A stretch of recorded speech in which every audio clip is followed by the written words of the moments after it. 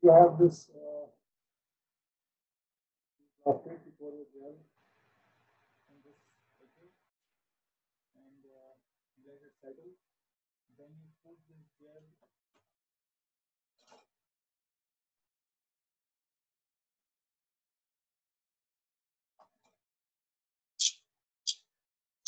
soft gel initially you put it there between these plates.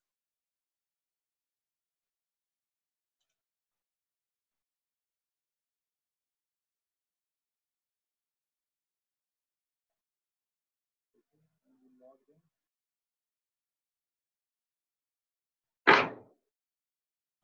You have to level them first so that they are even. If they are uneven, the gel will leak. So you can put how you can do that. You can put on a flat surface and then you can level them and close it. So now you can put it on this.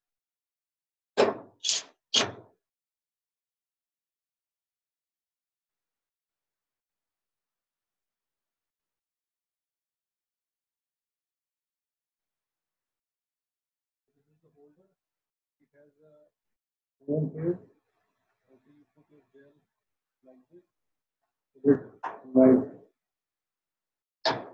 this, and it will hold your gel. So you can make 2 gels at a time on this. Okay.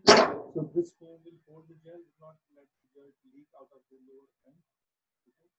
So once the gel is, both the gels have solidified. Okay, before solidifying, you could put the foam like this. You know how well you do foam. Okay. You put the foam. Let it solidify. Okay, then take out the gel on this. Okay, into the side. Now you want to run your gel. You take it out on the top. Okay, now we don't have any use of this. So this is your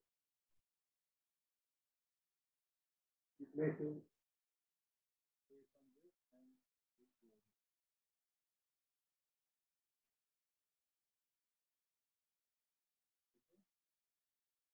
So you can have two gels at a time. One of this. So there are two. You can use 2 gels. So in this apparatus, you can run at 4 gels. 4 gels you can use at a time.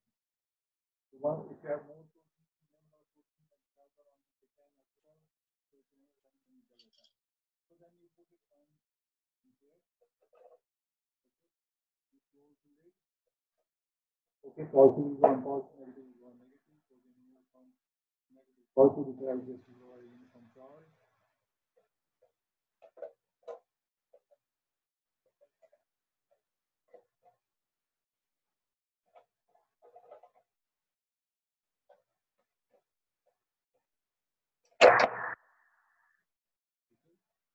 Once you run the gel, you take it out. Okay.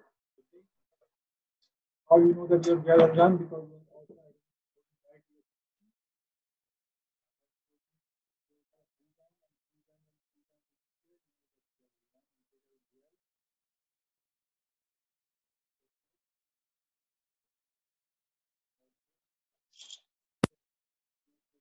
Are not double at all. take out the thing. Custom blotting we do know that. Okay, here when this off, you have some spike. You can come anytime it comes to the lab. It will be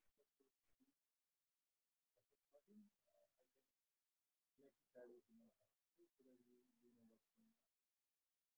So to all the students that are in the class, we are keep having time. So then once your gel is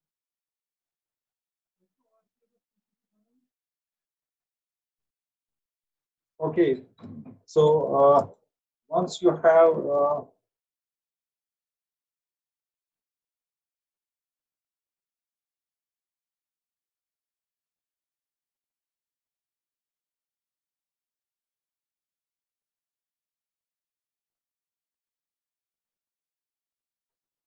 so once your gel is done, you open this. Okay, then you have a spatula. Spatula. You can simply put the spatula between the plates. Okay, and slightly bend it so you will be able to separate the plate. Either your gel will be on this plate or on this plate. So yeah, for example, your gel is on this plate. Okay, so you have the stacking gel, you have the resolving gel. Stacking gel will put like this, cut that out. Okay, then you have the resolving gel. Simply we know we'll cut a corner out of this so that we know that which side is which. So after this, what we do, we put this system in a say tank, small, like you have a microwave dish. You make a cake, the same kind of a dish we cake. Okay, we put this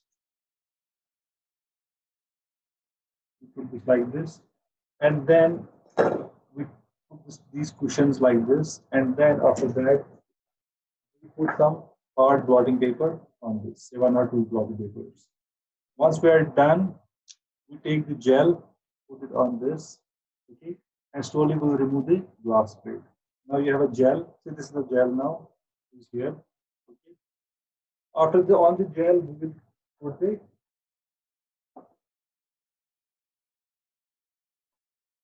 blotting membrane. We take the blotting membrane, we put it on the gel. And once we have put the blotting membrane on the gel, again put some tissue, these tissue papers on this, and then we'll put another cushion from the other side, and we close it. Once we close it, your gel is in this. So your gel is here on the black side, and on the white side you have your membrane. So protein you have to move from black side to white side. After this, what you do, the apparatus that's written, we put take a gel, okay, black on one side. Once it is in there, you can put two gels at a time. Okay, you have two these. Okay, second one can also go here if you have 2 gels at a time. Then, okay, again, so black will go on black side now. Then you put, so this is the same apparatus that we use for running our gel. We put our, okay, now again, it has this black and this red. So black will go on black side and red will go on red side. What do you do from negative to positive? Okay, then we close the lid, fill the buffer. So if you have 2 gels, you put the buffer till here. The 4 gels to here, and if you are blotting, you put the buffer till here. So you can do the transfer for put in the lid, and you can do the transfer for say 1 hour, 2 hours. Some people do for overnight to get good quality protein. So once it is done, we will stop the apparatus and we will take this out. Okay. Take our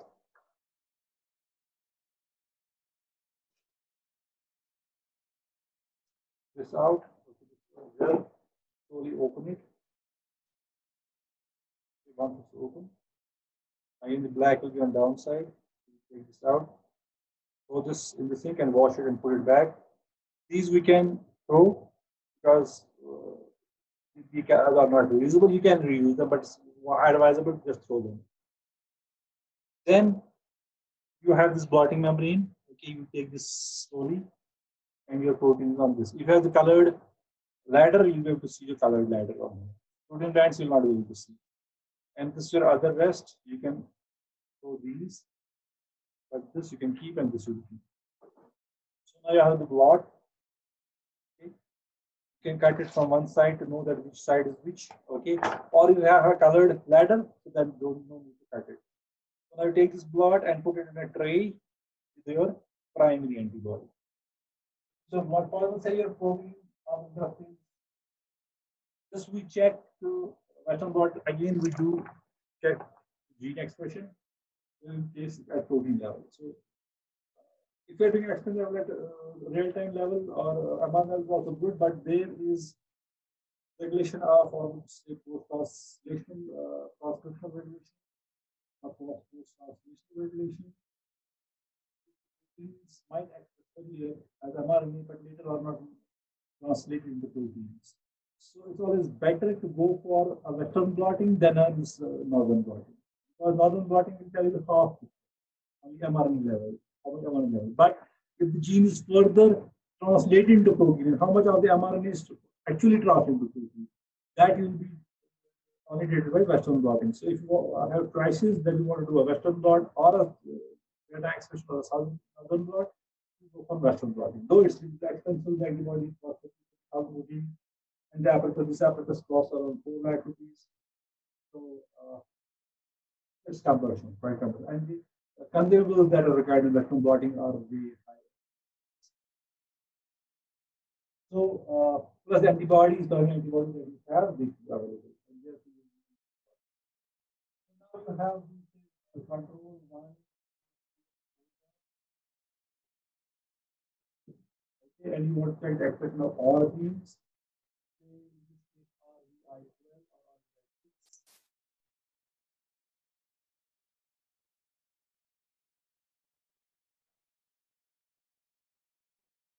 Now,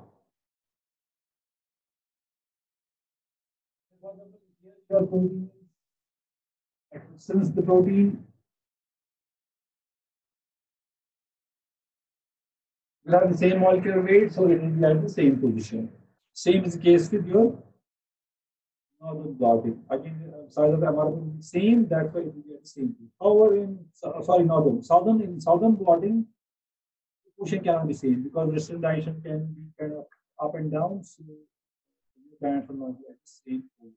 However, application size can be detected by the number of bands we get. In Western blotting, then you have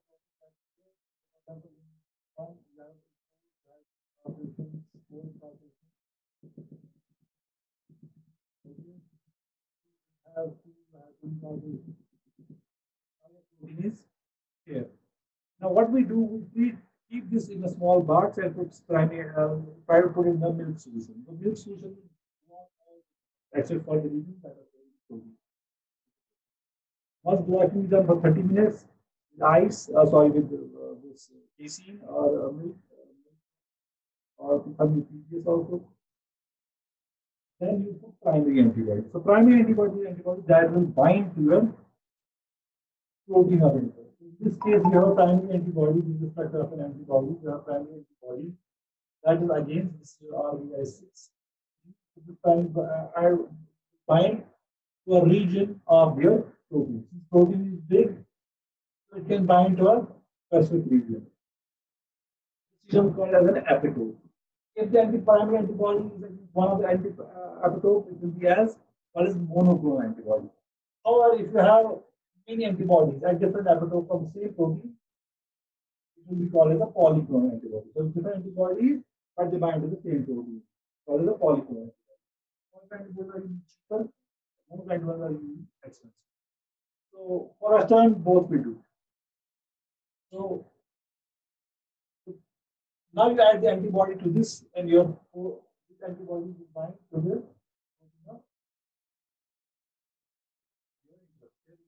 So if there are 30,000 proteins only, they will bind to your RBI because these antibodies have been raised against your RBI6.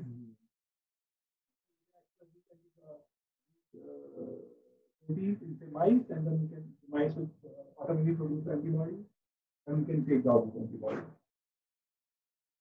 It's a science, antibody development, and how to design and make antibodies. You can do. Then you have to detect this primary antibody. So what we do is the secondary antibody that has a tag. Or any tag, what's a tag? So this secondary antibody is tested for this region of the primary antibody. So where your primary antibody is bound, your secondary antibody will bind here.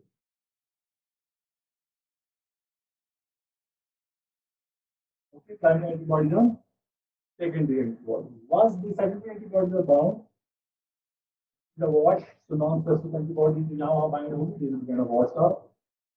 And then we put ECL solution or the solution that will get converted into colored chromogen. Okay, on the we put on the blot. So this HRP has the property of converting, okay, luminescent substance. Or if you radiolabeled antibodies are expensive and hard to have, so these emit light, and light can be heated by an X-ray.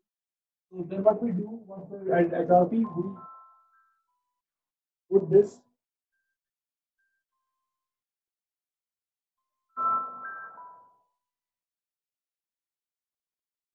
HRP, we put an X-ray film on this.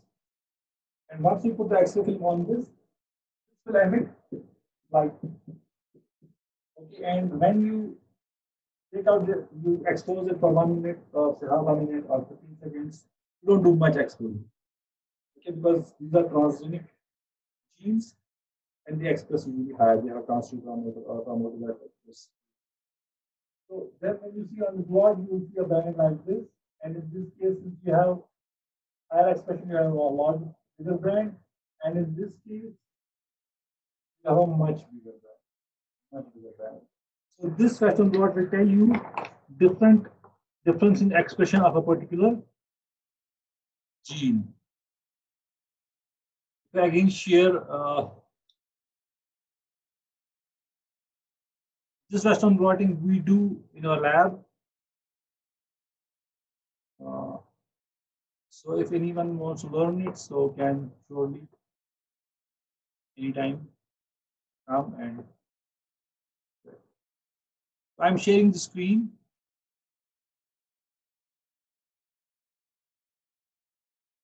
You can see here the expression like 3, 6. Can you see? You have 3, then you have 6. You see the expression, the brightness of this band is increasing. There's some paper. And you see the expression is higher here and here expression is lower here, right? Same is in this case. You go to another gel.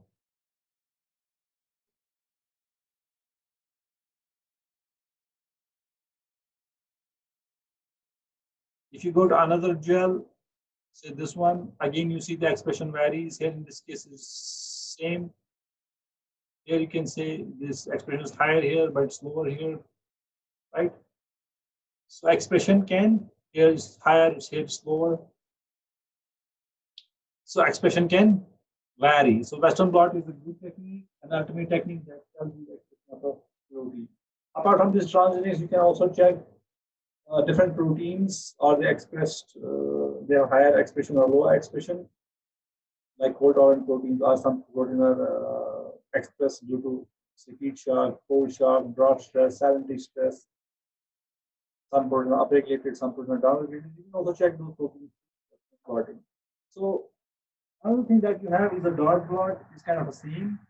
If you have a protein cell, you want to check the expression on different clones. So you are cloning a gene and you want to see the expression of the protein.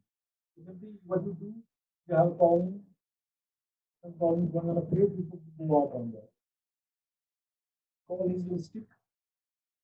Colonies will stick on this. Then you what you do on this blot, you simply add SDS or MUA, the cell will lyse there only, and the protein will be acylated and it will be there only. Then you wash it, the protein will be trapped on this blot. Then you use primary antibody, secondary antibody. Then you see in which of the clones the band is more. So you will be able to the band that is more is bigger, or the spot that is bigger will have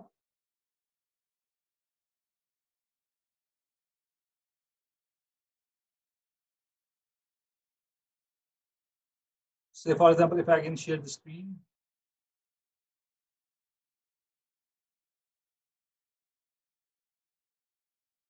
You see here, you have a blot.